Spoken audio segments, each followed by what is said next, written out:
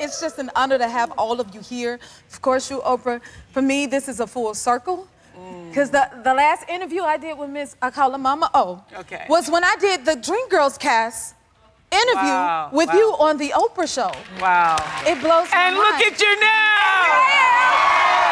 But this ain't about me. Oh my goodness, I'm so happy to have you guys here. Now, Oprah, we want to get into this because we don't have a lot of time and we have too many icons right here and y'all screamed us down. So, tell us, how did you come up with the idea to recreate the color purple in this way? It wasn't my idea. It was Scott Sanders who first had the idea to take it to Broadway. I couldn't imagine turning The Color Purple into a musical, having done the original back in 1985. But Scott Sanders had the vision to do that. I then joined that production on Broadway. And when Scott said we should make it a movie, I was like, how are we going to do that, Scott? And now we did it because Steven Spielberg, who had the rights to the original, when I called him and said, we want to do this now, he said yes. And it is a reimagined, so everybody I know has your own ideas about what The Color Purple is, and you love it. So do I. We love the it. original. We do. So do I. Yes, we do. And this is, you know what, Edward Enninful, who runs Vogue, said to me the other day, that it's like visiting an old friend in a new space. Ooh. And that's exactly what happens. It's like visiting an old friend in a new space, and you will be renewed and feel joyful. I will have to say there's a buoyancy and a joyfulness to this reimagination that wasn't present in the first, and that the music comes out of the spirit of the story. People aren't just singing to be singing. It comes out of the soulfulness of the story that's being told. And it has been my great, great, deep honor and pleasure to be able to work with you. Yes! I mean, The Color Purple meant so much to me in my life, and to be able to see them have this moment is just one of the great rewards of my life. I need to get you some tissue, Oprah. Yes. Hold the line. Here you go. I understand that every emotion, while I'm passing this tissue to all of you fabulous ladies. Oprah, what is it like seeing Danielle's interpretation of Sofia? Oh, it's the best thing ever. You know, I wanted to be there specifically on the day that she did the iconic scene for me of, you know, you told Harpo to beat me. And I was, you know, sitting right with Blitz as she was filming that. And afterwards, we gave a big hug, and I said, the baton is officially Turn the torch to you, and you deserve that torch, baby. She did it. She made it her own. You know, she made it her own. She made it her own.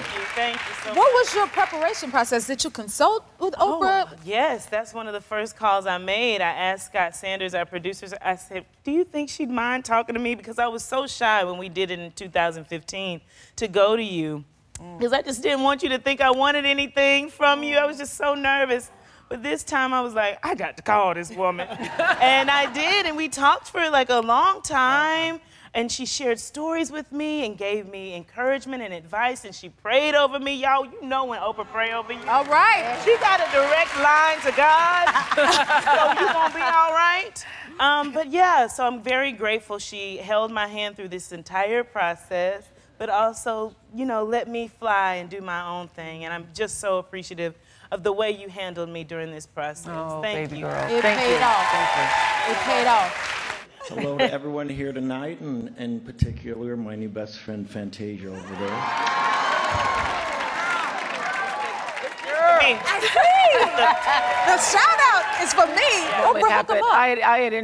I was there to introduce Fantasia at the Variety Women, and I saw her, and she was started out, and she was just so moving with her comments about where she's been in life, and then she sees Leonardo, and I was like, focus, focus, focus, focus, keep the focus. On our way off stage, she was pulling me like, let's go. Come on, let's go, keep the focus, keep the focus. Now, Oprah, I have to ask you, what was it like seeing that scene and you portraying that scene? You know what I mean? Oh, back in 1985, we also shot for 3 days, that scene. And, you know, you start out with a big dinner table. By the 3rd day, the peas are going rancid. I could smell them. Y'all need to change these peas out of here. But it was the day that I most remember that I became an actress. Because I had sat there for 3 days, just literally rocking in the chair and giving myself over to the character. And I was the last person shot at the table of the 3 days. And I only had one line and ended up ad-libbing the other line. So I had one line where Harpo says, "How you feeling? How you doing, Miss Sofia?" And I said, "Doing all right." And then I continued to rock, and Stephen said, "Tell us how you felt when you saw Miss Seeley in the store." And I just started to ad-lib, "When I seen you in that store, Miss Seeley, that day, da-da-da-da." And so that, I remember that as the day I... Oh, that's the day Thank you for sharing that with us. Come on. Did you share any of that? Did you pull from any of that? I was moved, and there was moments that we were looking to cut certain things, and we were, you know, doing table work, and I just kept telling Blitz, we have to keep this part in. We have to really, to of course give reverence to Sofia, but to also honor that moment that you found. That is so, that's the rebirth of Sofia.